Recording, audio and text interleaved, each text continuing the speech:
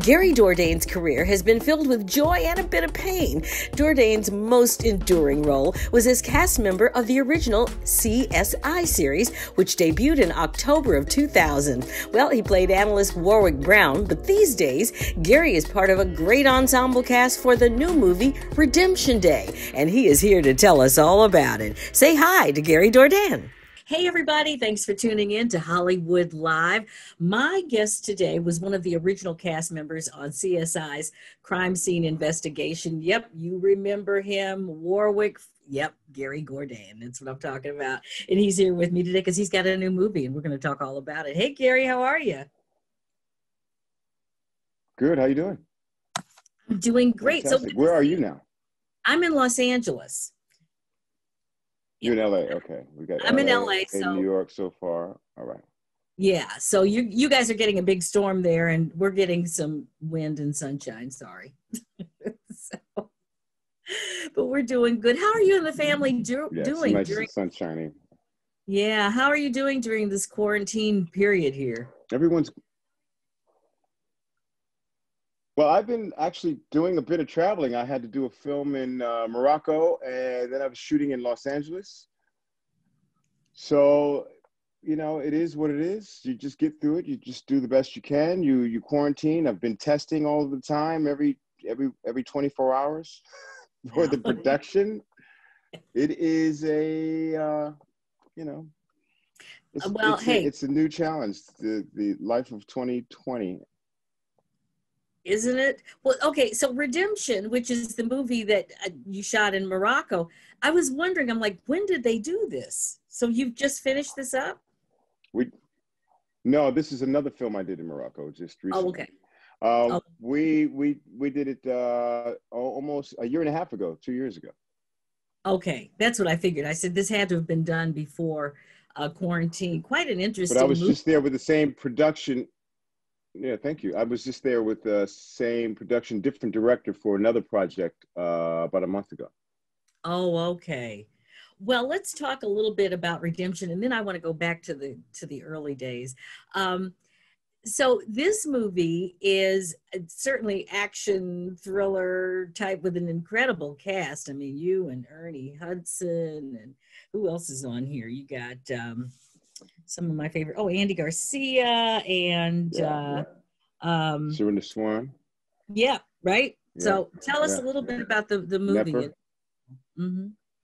Oh, it was fantastic. First of all, shooting in Morocco, it's like another character. It's so majestic, so much culture, and so many artisans, and you could throw a camera up in the sky and not get a bad shot in Morocco. So that's, first of all, it's a fantastic location to work at.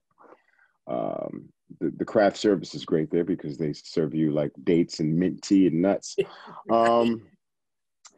The cast was equally as great to work around. It was fantastic working with Andy Garcia and Surinder Swan, and Robert Knepper was also in the cast. Martin Donovan. And also a cast of some really great Moroccan actors and Algerian actors that I got to play across from. Mm-hmm. And also our villain was fantastic. He's French Algerian. So I had a great an opportunity to, a few months before, 3 or 4 months before, get into the role and start training with fight choreographers. Mm-hmm. And then later on start training with the firearms and for the war scenes, and start speaking and calling up Navy SEAL buddies of mine for different techniques that I would use on film to play a soldier. Someone had been doing this for such a long time, so you want it to look fluid. You don't want to look like you're just figuring out what to do with a gun. So that was interesting. The fight scenes, the fight choreography that took a lot of training to get up to a certain level where it's looking fluid. And then the cold started to hit the places in Morocco where we were filming in Ouarzazate, and some places in Rabat, and some places way out in the desert, in Meknès. It's just a beautiful place to be. But you know, the desert is a challenging place, because in the daytime it can get very warm, and at night it gets super cold. Yeah. So you have to be prepared.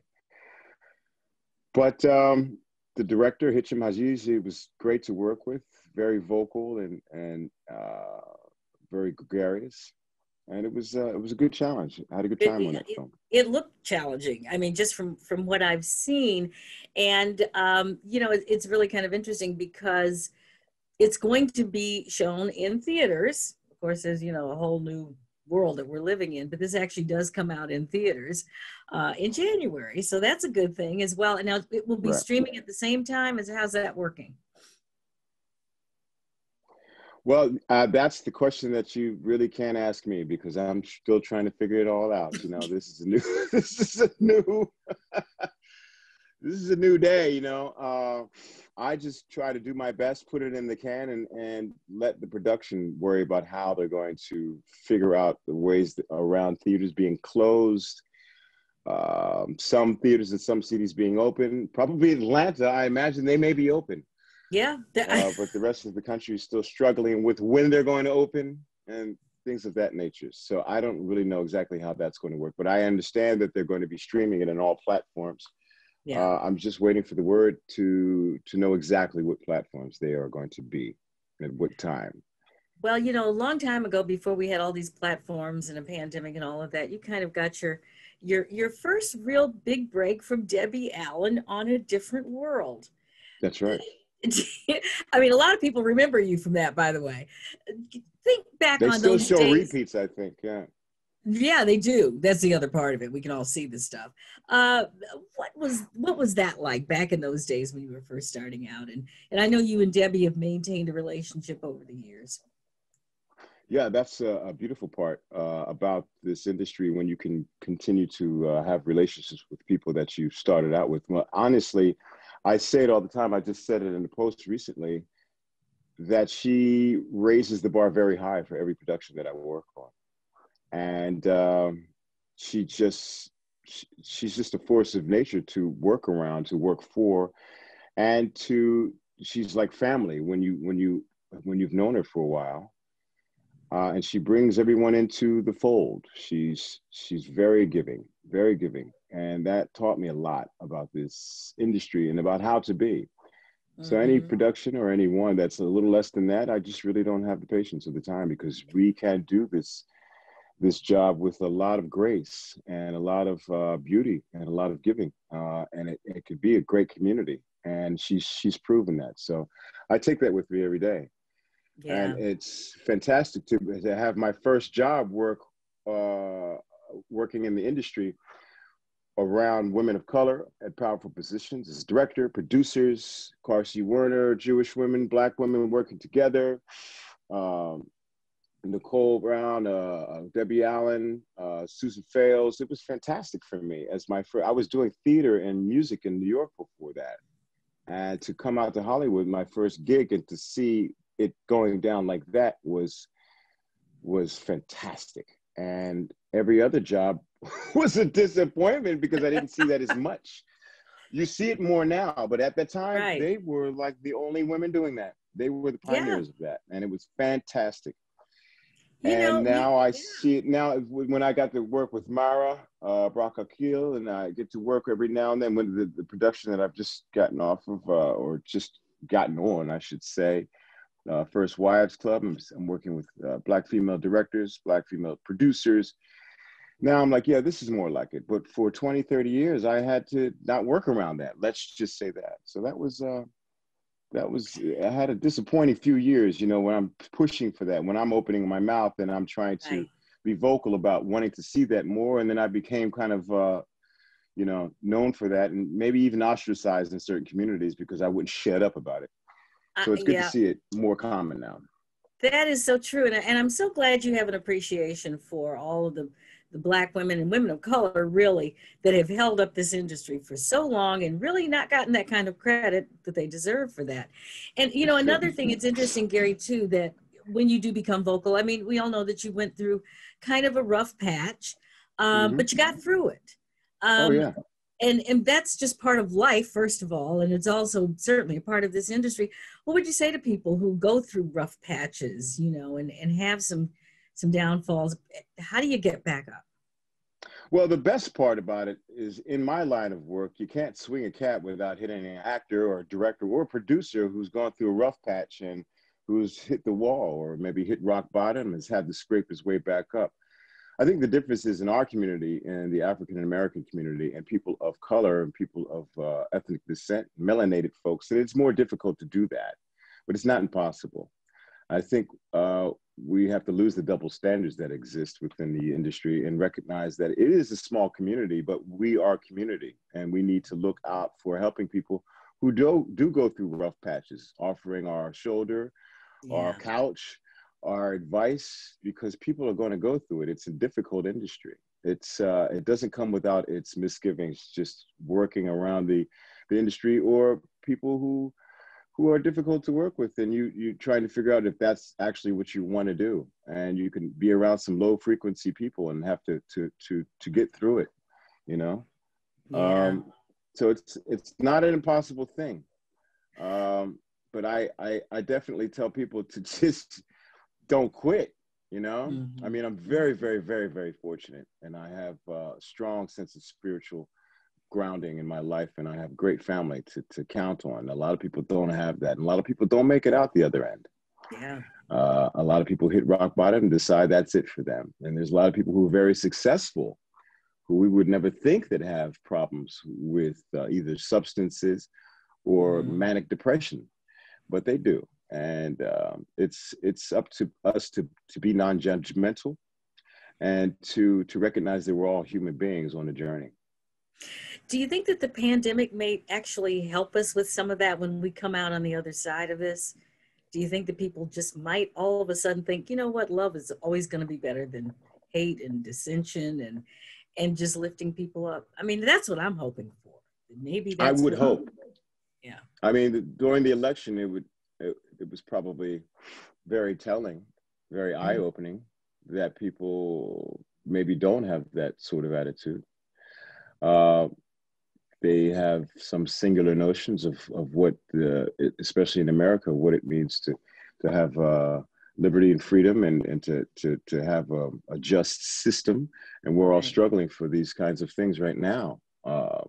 So I'm an optimist, but I'm a realist at the same time. So we're going to see. You will. We sure will, because we will get through this and on the other side. Because yay, they got a vaccine, sure. And yes, I'm going to take it whenever it's available. One last question. I know that you have a musical background, kind of came from a musical family there in Philadelphia. So what's in your playlist these days? Wow, so much good music. That's the one thing about the pandemic and the coronation that's been good about 2020. Is that there has been a great deal of artists putting out music. I guess they figured this is the time that they always needed to stay in the studio. I've spoken to a few artists that said that this was the kind of time that they have never had because they've always been touring.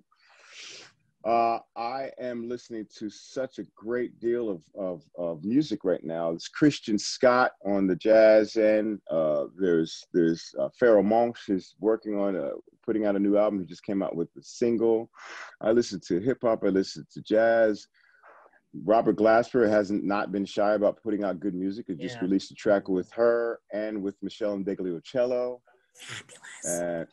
There's some fantastic music. On the rock end, there's Jack White has been doing some stuff with Daru and Machado on guitar. This has been such fantastic music coming out, and I've been just gobbling it up.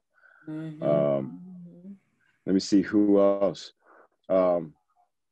Somi has a great jazz album that's out as well.